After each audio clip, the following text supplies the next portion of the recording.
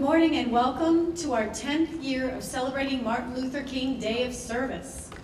This is part of a national initiative, and we are happy to be continuing the tradition that Linda Katz, a former Youth Commission member, introduced to us 10 years ago this year.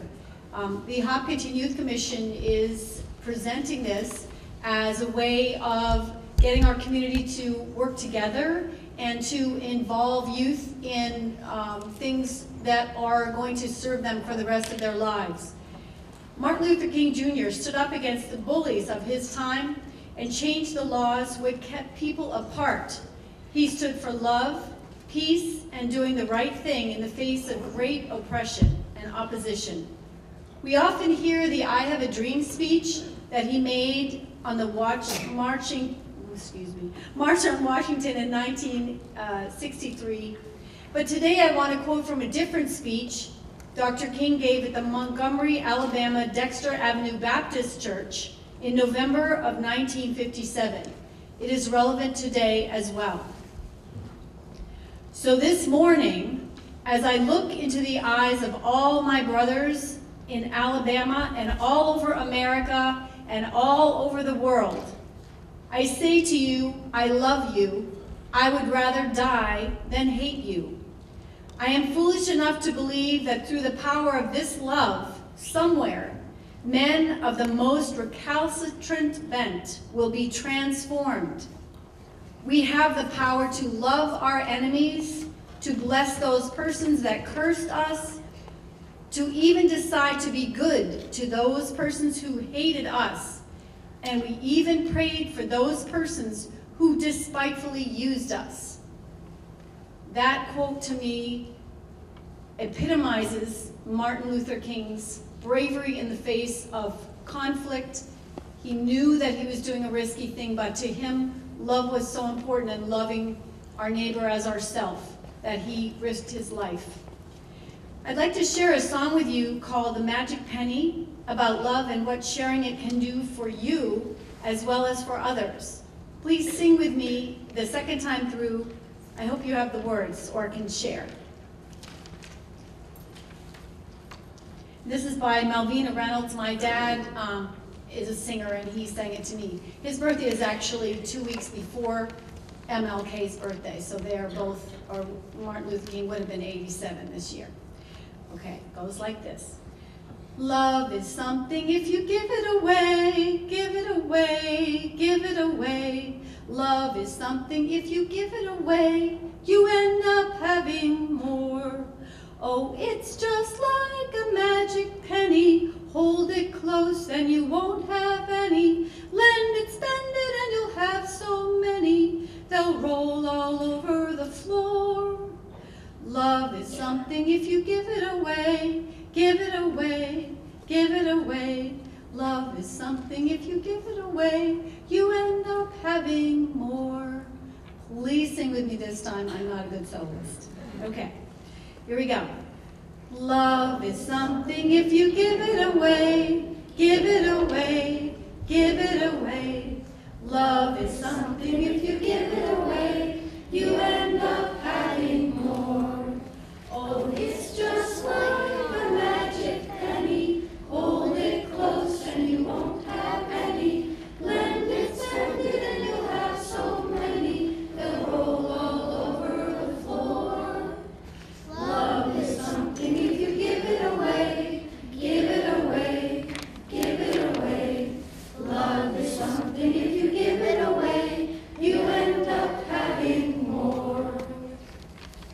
The reason I chose that song, besides Martin Luther King being so much about love, is because it relates to our speaker, Dr. Arthur Ciaramicoli, who has worked with many people over the years in his counseling practice and has written several books. We are very fortunate today that he will share his wisdom and thoughts on empathy, service, and giving back.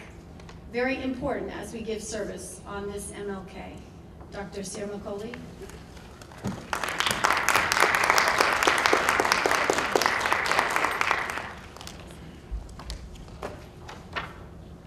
Good morning. Good morning, you can hear me? Yeah. Okay.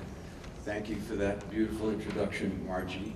Martin Luther King, Dr. Martin Luther King died 48 years ago, 48 years ago. And I'm going to compare for you a bit of what was happening at that time to what's happening today in our society. 48 years ago, Dr. King made the comment that Americans are too concerned with the idea of their salaries and the size of their automobiles instead of their contributions to mankind. He said that we lacked empathy, that we weren't trusting enough of each other. He said that we were too stressed in our society. And most importantly, he said that we were exuding much prejudice in our society, which he hoped would end soon. Today, 48 years later, where are we? The stress in our society is very significant. 70% of teenagers say that they suffer from stress on a daily basis. That was a study just released by Yale University and the Lady Gaga Foundation last week. 50% of adults say they wake up in the middle of the night due to stress. 75% of American workers say that they experience stress either emotionally or physically on a daily basis. Trust in America has decreased. 20 years ago, Americans said that they had 5 to 7 close friends. Today we say we have 2 to 3 close friends. So conditions have worsened, race relations are difficult, and prejudice is at a high. What happens when we're prejudiced? If you're sitting next to someone in your classroom, or you're working next to someone, and you think because they're Irish, Italian, Jewish, Iranian, whatever it is, if you have some idea that there's something about them that is causing you anxiety, that's causing you to feel insecure, you have a distortion, and that distortion causes anxiety and stress. What happens when we have stress? We release the hormone cortisol. And we're going to talk about 2 hormones today that I hope you'll remember. One is cortisol, and the other is oxytocin. Cortisol is a stress hormone, okay? It's released when we feel anxious and stressed. And certainly prejudice causes anxiety and stress. You cannot be standing next to someone on a bus or in an airplane and feel that there's something about them that you're threatened by without feeling stress. What happens when we have cortisol in our system? It causes weight gain.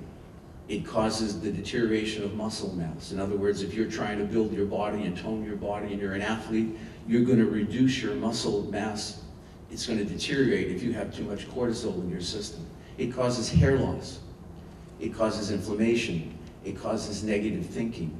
And most importantly, it causes a decrease in the ability to be empathic.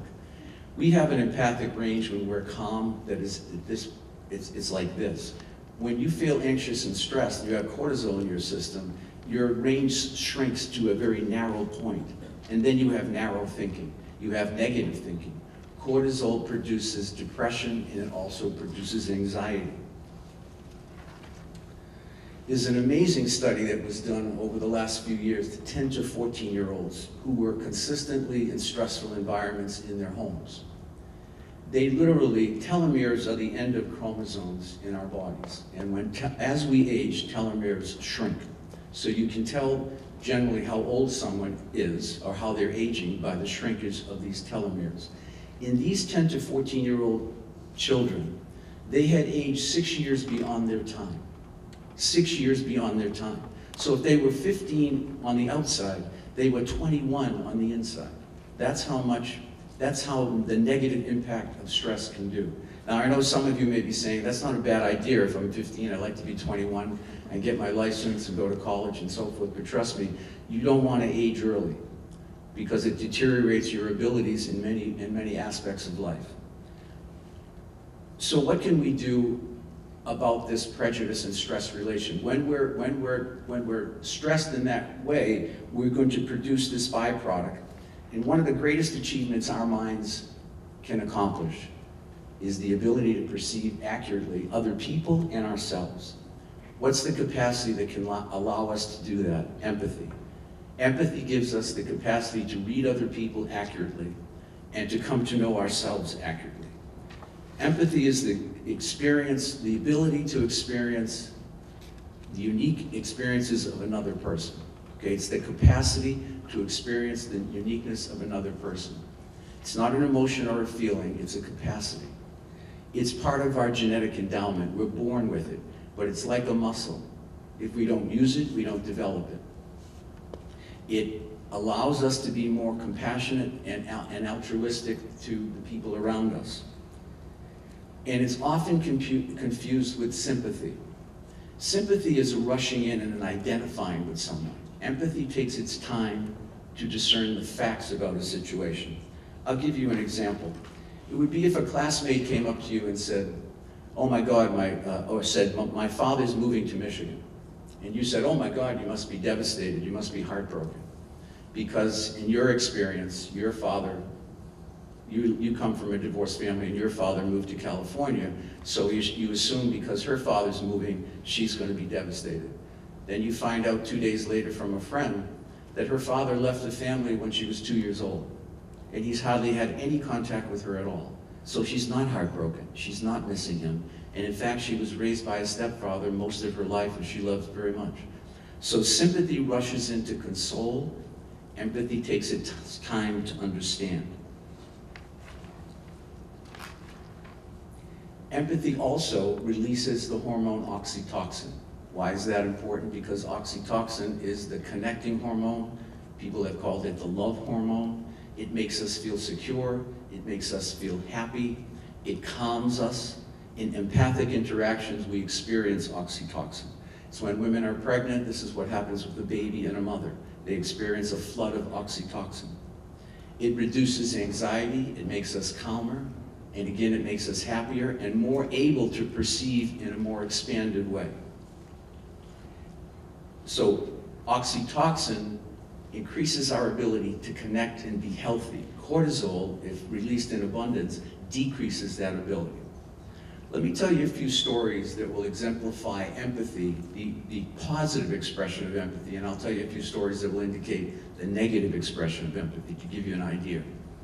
And I apologize to any guidance counselors in the audience because this story is not reflective of guidance counselors, it's reflective of my experience when I was in high school, which was many moons ago. In those days, you could become a guidance counselor if you taught for 15 or 20 years, and then they just made you a guidance counselor if you wanted to do that. So you didn't receive the training that you receive today. You know, guidance counselors have to get a master's degree, they do internships, and they have to take a lot of coursework and pass exams. In my day, that was not my guidance counselor was an old English teacher who was not particularly fond of athletes. So when I was in high school, they used to publish when we were seniors in the spring. They would put 10 pictures of senior students in the paper every night. And it would tell you, they would tell you what you're going to do. You're going to go to Boston College, you're going to go in the Army, you're going to go to Framingham State, and so forth. So I had received several scholarships to some lesser-known academic colleges. I was not particularly a good student. Actually skipped school now and then.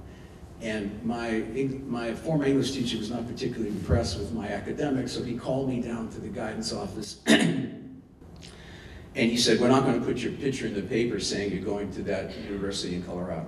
And I said, why? And he said, you're not college material. You're not the type of person that should go to college. And you're going to only embarrass your family, your community, and your school if you do that. So I want to give you these 5 brochures, Army, Navy, Coast Guard, Navy, and Air Force. And I want you to pick one, go home and discuss it with your family, and come in tomorrow and let me know which one you're going to choose, and I'll set you up with a recruiter, and then we'll put that in the paper. So my mother and father owned a little furniture store, and my father, incidentally, was a very intense man. And he was in the OSS, which was the forerunner to the CIA, so he was a very direct person. So I went in and I told my father, I said, you know, I'm not going to go to college.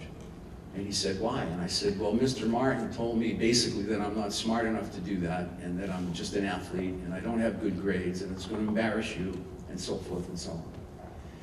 And my father said, he said that to you? And I said, yes, he did. He said, well, we're going to go in and talk to him tomorrow. I said, no, I don't want you to do that. I don't want you to do that. He's right. He's the guidance counselor. Well, there was no keeping my father from going in with me the next day. So we went in the next day. My father wore his special suit, which he wore to funerals and weddings, and his soft hat. And we sat down, and in this office, in those days, if you had a bachelor's degree, you know, had the big degrees, and they put them on the wall, and they had 2 of these degrees. They had his bachelor's degree and his master's degree.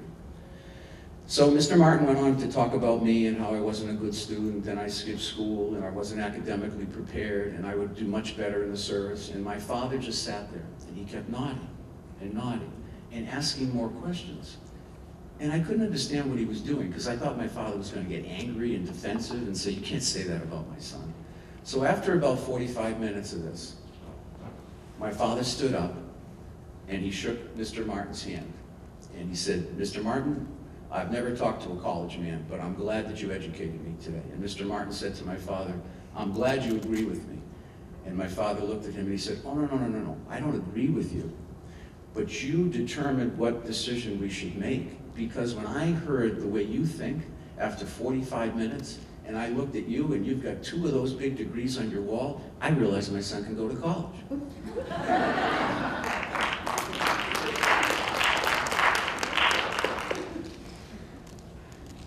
Another example, let me just highlight, why was that an example of empathy? Because empathy is expressed when you slow down. You have to slow down. You're not a quick reactor, you're a slow reactor. You discern the facts, okay? The second way to express empathy is to ask open-ended questions. Open-ended questions are clearly looking for information, for facts. Closed-ended questions slam the door shut. And actually, most questions are statements. It's like if you're dating a boy and you come home at night and your mother says, "Do you really think he's cute?" Well, what she really means is, "I don't think he's cute." Okay, that's a closed-ended question. My father was asking open-ended questions because the truth was, he really didn't know. He didn't know, and he had no exposure to people who had gone to college. So he truly wanted to listen to how a college person thinks. And he realized that it was not overly impressive. Another example that has always stayed with me powerfully has been the Columbine experience. You know, the Newtown experience when the children were massacred and how tragic that is. We heard our president speak about it last week. Well, I always remember the Columbine experience because of one thing, because Reverend Joel Miller, after the killings, he was the minister in the town, and he was mobbed by journalists when he came out of his house that morning. And they said, "Dylan Kleinbol's mother is at the hairdresser. What do you think?" Now, Dylan Kleinbol was one of the killers, if you don't remember. And Reverend Joe Miller said, "I have no idea. I do not know how we can make any judgment of these people without knowing more. I have nothing to say other than I don't know." I don't know is one of the classic comments of empathy, because I don't know means I am not going to jump to assumptions because I don't have facts.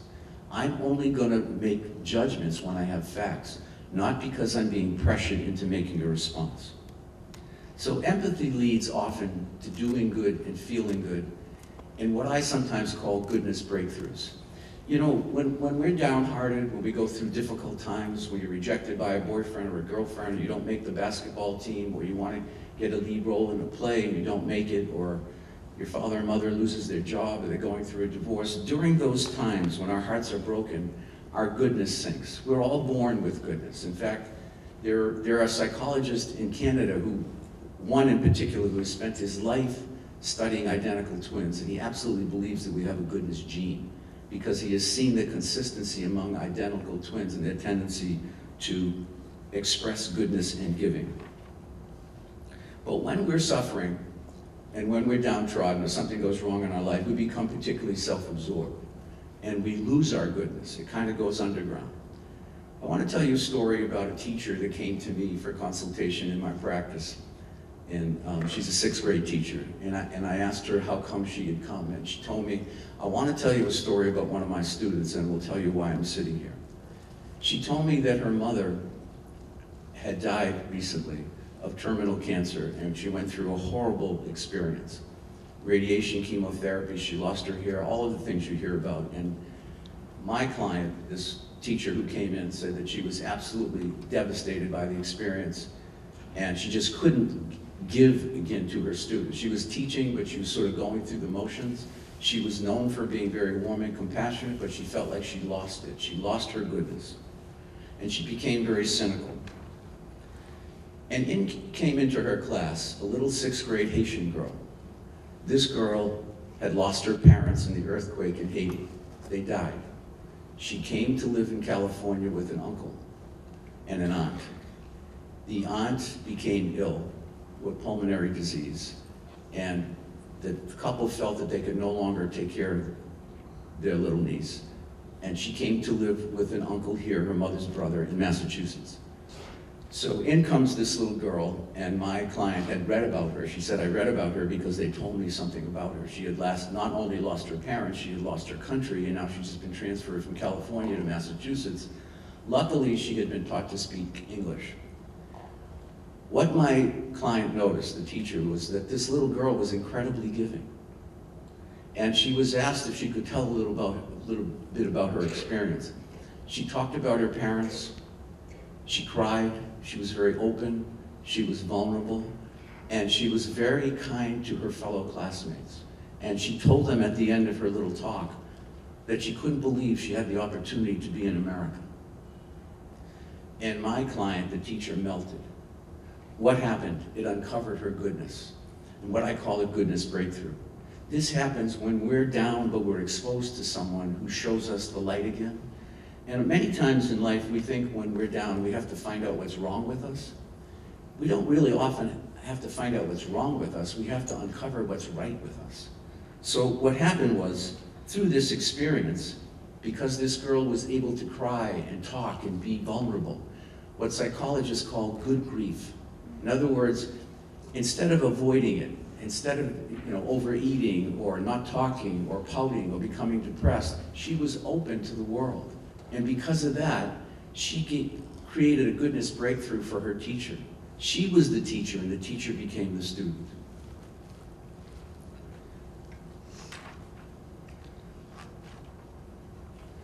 So, just to highlight what that goodness formula is, it's being open enough when you have difficult times to not internalize, to not go within yourself, but in order to be giving again, you have to come out of yourself. And you have to let that grief and sorrow be shared with other people. And many times, people make assumptions when they're hurt that way. Like she could have said, she could have been angry with God, right, because of the earthquake. She could have been angry with her aunt who became ill, but she wasn't that way. She understood the facts because she was taught somewhere early in her life to have empathy. And the degree to which we can befriend other people, like this little girl, depends on how we talk to ourselves. If you have an understanding self-voice, if you're not very critical of yourself, you're much more able to give to the world. But if you criticize yourself, if you're very demanding of yourself, it makes you go more inward, and it's hard to come out again, to give again. A few facts about goodness. There's a concept called helper's high. Maybe some of you have heard about it. It's what happens when you give to other people unselfishly. When your concerns for someone else is above your concern for yourself, in that moment you know that they have more pain than you do and you want to give to them. It's called helper's high. What happens when you have helper's high? You release endorphins, the same thing as runner's high. But what else do you release? Oxytocin, the bonding, loving hormone, the hormone that makes us calm, makes us healthier. People who have helper's high, who experience helper's high, studies have proven, are 10 times healthier, 10 times healthier than the normal population.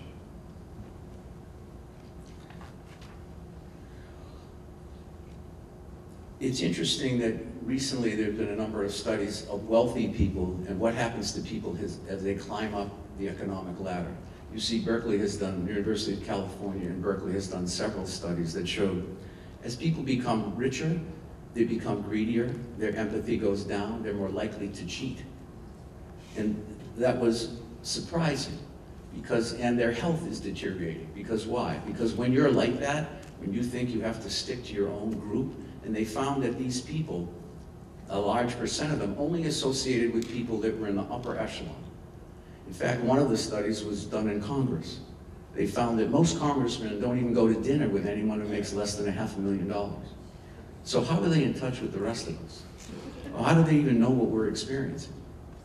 That was the bottom line, 500,000, then 2 million, 4 million, 6 million. Goodness studies have shown that the kindest, most empathic people have the greatest health.